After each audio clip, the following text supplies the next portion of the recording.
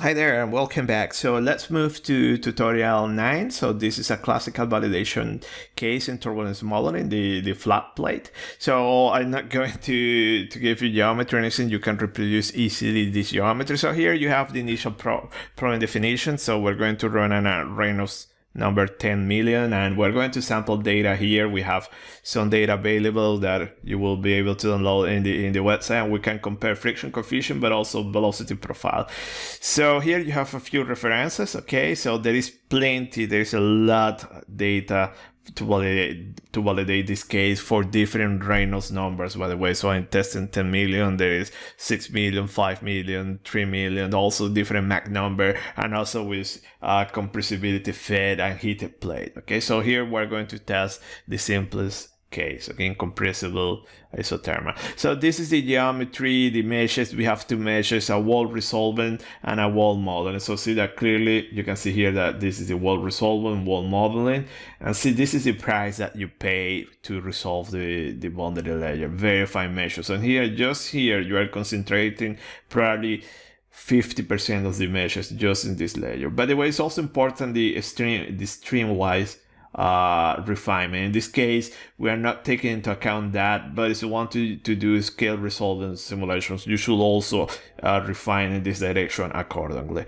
So look at here, we have a comparison between the two meshes. So first, look at the wall modeling approach. So see that here the wall modeling, what it's doing in the first cell center, okay, you are using the log low, and somehow you are creating a bridge between the information at the wall and also in this cell center. And see that this is equivalent to just modeling all these cells. So clearly here you can see what is the difference between both of them. So in the wall modeling, look at that, the turbulent kinetic energy here with by definition should be zero, but as we have this wall function, we have a finite value here, and instead in the wall resolvency that the value is zero and it grows. Okay, and the same for the dissipation. So in this case it's much higher the dissipation. Okay, and so on. We can check then the turbulent viscosity, and this is important. Okay, but because even though that we have different value for these quantities, and we know that turbulent viscosity is computing from this value,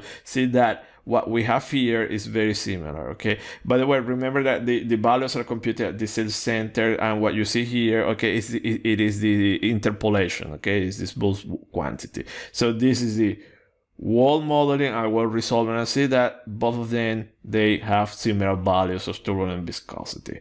Okay, here we compare the flat plate. What you see here, the flat plate is the Y plus. So see that the Y plus in this one is relatively large, more than 30, less than 100. Here it is, I don't recall, but it's less than 1, probably 0.05, 0.1, very low value.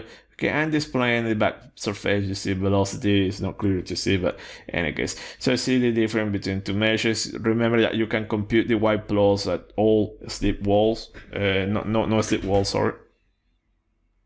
And now we go to the proper validation. Okay, so see that here we're computing the velocity profile. So this is U and Y, the distance normal from the wall to the first cell center. Okay, so this is dimensional. Okay, and see that you have this velocity profile, and see the difference. Okay, each circle that you see here represents a cell center, and see that this cell center here, okay, you put it here, okay, is kind of modeling all these cell centers that you have here in the wall resolvent mesh. Here we have the same, but instead of the distance normal to the wall, we have the Y plus, okay, in wall distance units, and see the same that very close to the wall, okay, you have here, this one is kind of modeling all the cells that you have here. So also we can look at the profile. So it is important when doing the mesh that you need to put enough cells to resolve your profiles. Okay, velocity profiles are turbulence quantities. So see here that you are resolving well these profiles. Instead, as you put a larger mesh, you will start to see that there is a difference between the profiles. Okay, so the idea also when generating meshes, put enough cells that you need to resolve the profiles. Talking about the wall modeling. Okay, so see in this case we have about 10 cells in the whole boundary layer that are enough to resolve weld your profiles. And see here that in this case we have in Y plus units here, we have production and dissipation, okay, of the turbulent kinetic energy. And see that in the weld resolvent, as expected, when you go to the viscous layer, okay, K, the production is 0, and then dissipation takes a finite value. Okay, it should for very fine meshes, it should be 0. Here you have a finite value. Remember, the definition is the derivative of normal to the wall, so it will take a finite value. But see that you have here these profiles, and see that it peaks somewhere in the buffer layer, or somewhere between more than 10 and can be up to 100. Okay, but see that it has a peak here. Instead, when you put the wall model, see that everything below this first cell center has been modeled. Okay, so we are creating a bridge, okay, between the wall information and the first cell center, and see that pretty much managed to get a good agreement. So see that there is some difference, but then when you start to go to the far from the wall, now to the core of the flow, see that it starts to match. So this is the idea, okay, by putting a wall function, okay, you are saving all these cells that you need to put here, but also you have good accuracy. These wall functions are very reliable. However, try to avoid them is you have separation. Okay, so you have massive separations. They are not very reliable. Be careful. Then we do the classical validation. Okay, so we have the non-dimensional velocity profile, and see here that the circles here, this one, the right one represents the wall resolvent, and see that you go very deep into the viscous layer and resolve very well your viscous layer. Then you do the blending and then the logarithmic region. Okay, so see here that we have some difference between your correlations and also these parallel matters. Okay, so this is why we try to avoid this one, because we don't know precisely how to correlate there, so there might be some deviation from measurements or what we know there.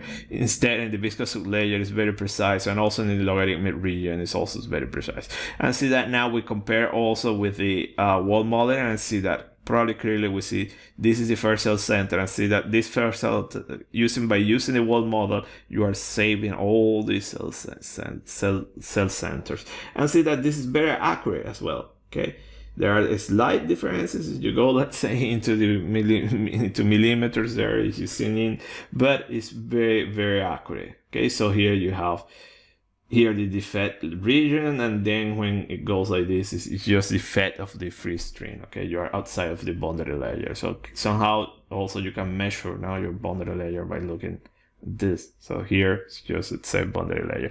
Then we can also look at the shear stresses. So here we look at all the turbulent, laminar, and total shear stresses, and here we're looking in dimensional units. Okay, so this is the distance normal from the wall to first cell to the cells, and see here that the behavior that we have. Okay, so very close to the wall, probably it's difficult to see all the effects that you have is the laminar stresses. Okay, very close, the viscous layer, and see that the turbulent stresses are very small, and then when you go far, you start to go far from the walls, okay, the turbulence stresses kick in, and that is the main contribution. Then you have the total here. And pretty much this is a nice also way to validate cases. Okay, and then here probably easy to appreciate, we have in Y plus units logarithmic scale the same shear stresses, and see here that in the viscous in the viscous layer, see that the turbulence stresses basically are 0. Okay, then start to kick in something about 2 or 3, and then outside the contribution of the turbulence stresses is the one that dominates, and the viscous stresses, okay, you have a contribution probably up to a maximum contribution up to probably 2 or 3, and then start to reduce. Okay, so again, another way to validate your results. So remember that you shouldn't have any turbulent shear stresses in your viscous layer, at least in values close to 2 or 1. You shouldn't have. You see, you can appreciate it. Then you are going to have that is slowly increasing, okay, and then it reach the buffer layer, and then it starts to grow fast here, reaching a peak something about 200. okay, and then it will reduce, okay, when you are in this string where you don't have any fluctuation, okay. By the way, not necessarily this peak that you have in turbulent viscosity not necessarily will correspond to the same peak that you have in production and dissipation of TKA or turbulent kinetic energy that you see here.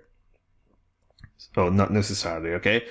So this is all, okay. You will find it in the folder in here.